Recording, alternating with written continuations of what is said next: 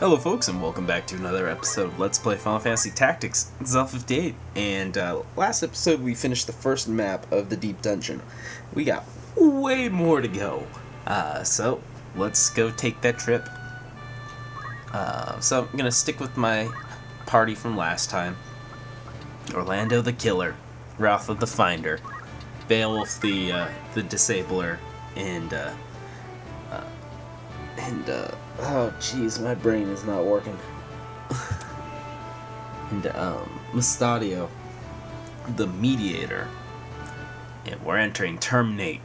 Do do do do do do do do do do do do do do do do do do do do. Okay, sorry. So, Terminate. It's a fairly simple level. The rare items in here, not so good. You got the Blood Sword, which we already have, and 2 elixirs, and a Save the Queen, which we already have, and I've duplicated the crap out of it. So, there's really, in my opinion, there's nothing that you really, need in this level. But, you know, you'll see where everything goes and all that stuff, and if you decide that you want to get it, then you can get it. I'm not gonna stop you. One of the rare items, elixir, is basically right next to Rafa, just to the left of her, like 1 block. I think so.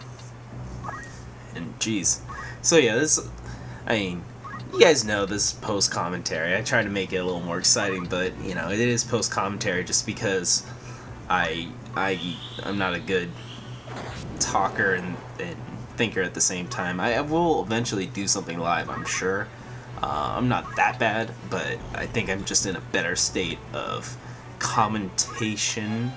Yeah, there's an elixir. When I am able to use it as post-commentary.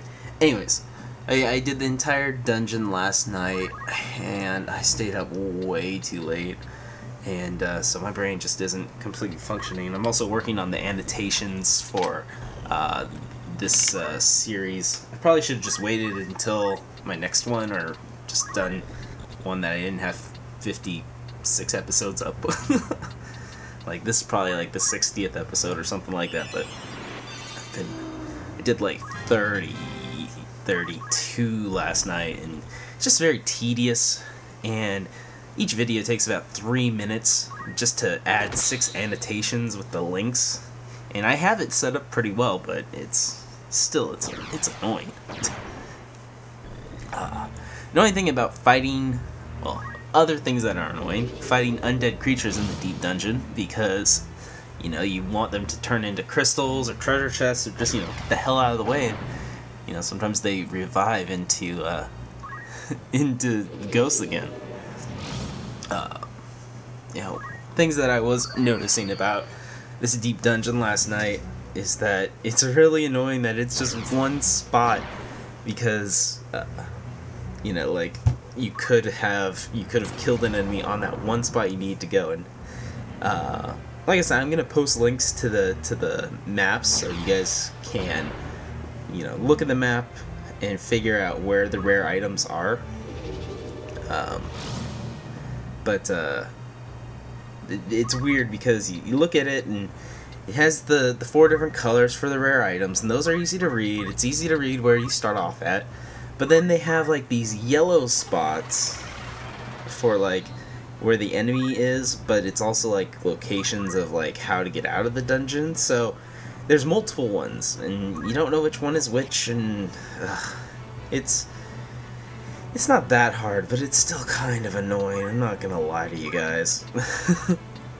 And you'll see me, I'll be like stumbling around, I'll be looking like a drunk person trying to find my keys to the door or something like that.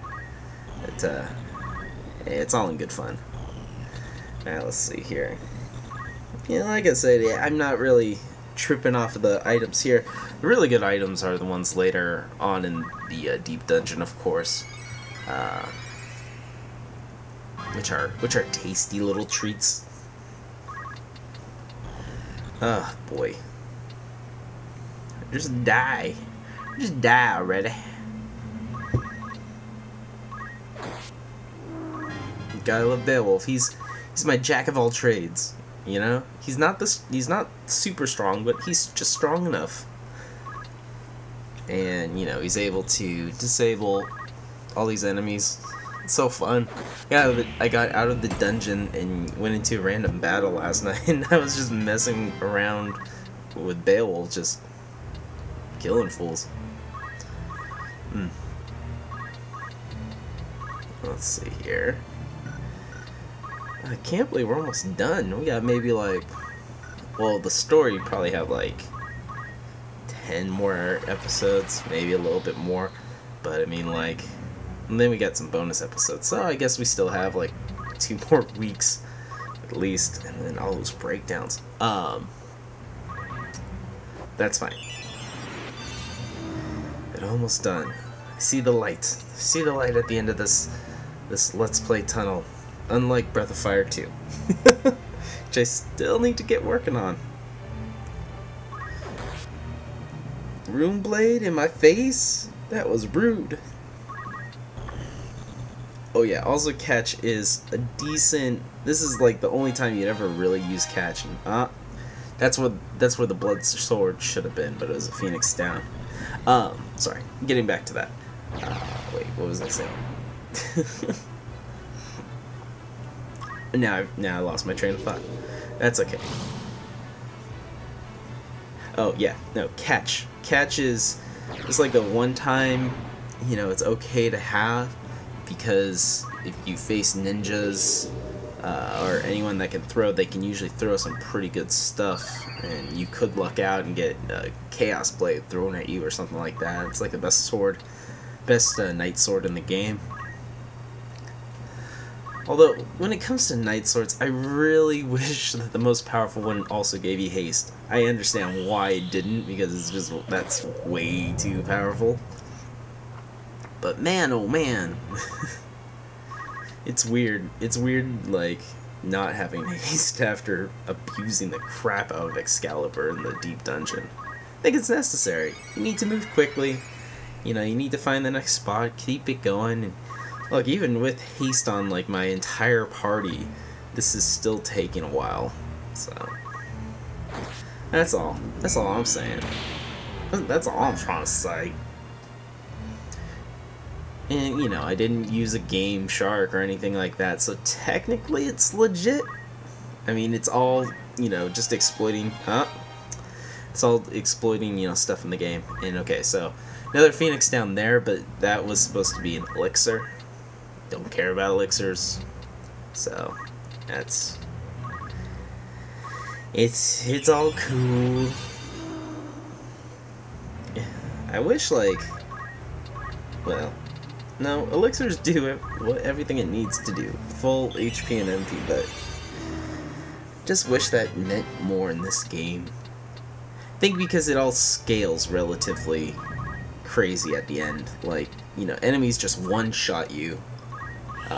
Rather than, you know, like, it takes like a few hits. So there's no need for an elixir, because it's like, well, either you're gonna kill or be killed, so, you know, you're never gonna be like, oh god, if I could have an elixir, I'd be fine. Okay, well, you're gonna have that, but it isn't gonna be as bad as it is in other Final Fantasies with an active time battle system, you know? And even then, I don't really use them. I'm always like, I hoard that stuff. I'm always like, yeah, well, yeah, my whole party's dead and I'm down to like 100 HP, but, you know, I'm gonna hold on to that elixir because, I don't think I need it. I guess in those situations where I'm down to like one character and, you know, I'm going to use a Phoenix down, try to get second person up before I'm going to fully heal myself. That's just how I play, because, yeah, I figured the enemy is more likely going to attack one person than do a multi-hit spell. Dang it, no luck on this one. That was supposed to be Save the Queen, but that was a Phoenix down. Whatever. I guess her Brave's too high.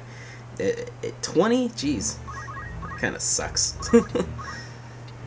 It's really it's a little tricky running her at that brave, and you'll see me like struggle with it because you know Ramza or Zell, he can use cheer up, and that's an easy 5 right there, and then Mustadio can add 4 and then take away 20, and you don't want to leave her brave too low at the end of the battle because then you get this warning like little system, and she could technically leave the party, but not only that, but like it's permanent like brave tinkering, but not.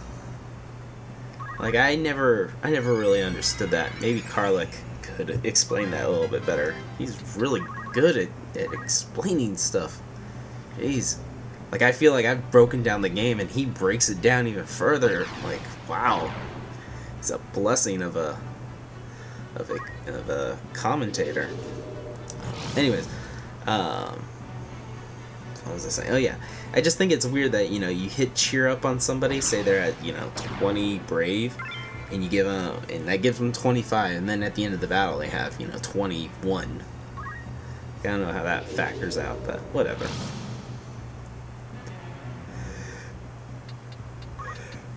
Yeah,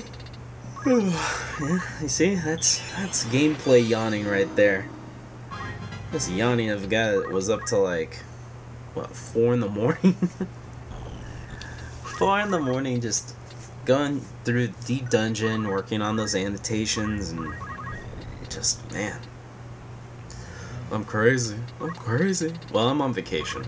This week is vacation, so that's why I'm able to get so much of this done. It's nice. I didn't really take vacation all year long. Took a little bit in August, but it was coming near the end of the year, and they're like, you have to take your vacation because we're not going to roll it over. And I was like, well, that sounds kind of illegal, but okay. And so I saw this week as my opportunity.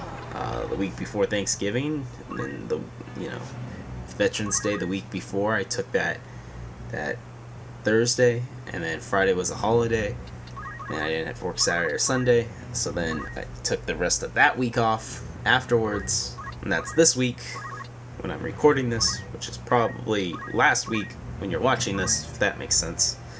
And man, just a week's nice. It's kind of fun because I kind of forget about my job and like what I do for a living. Ugh. Kind of puts it into perspective about how depressing that is. But whatever. Enough about that. It pays the bills, and at least I'm not like killing people, so there's that.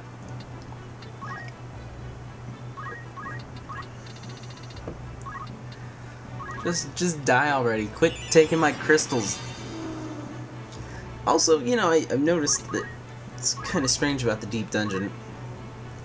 I've seen it to where you need at least 1 crystal in order to find the spot to go to the next map. You'll see it too, but I never knew that. I thought you step on the spot, you find the next, doesn't matter what crystals you have.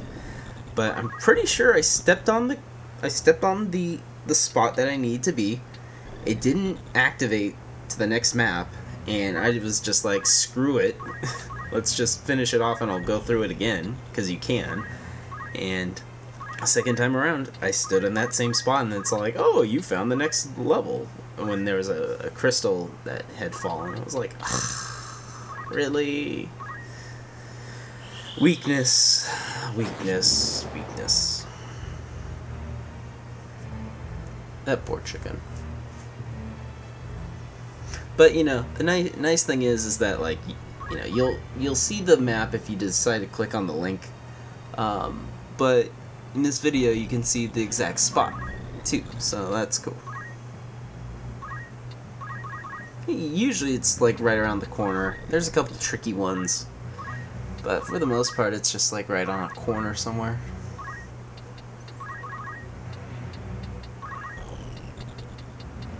Where could it be?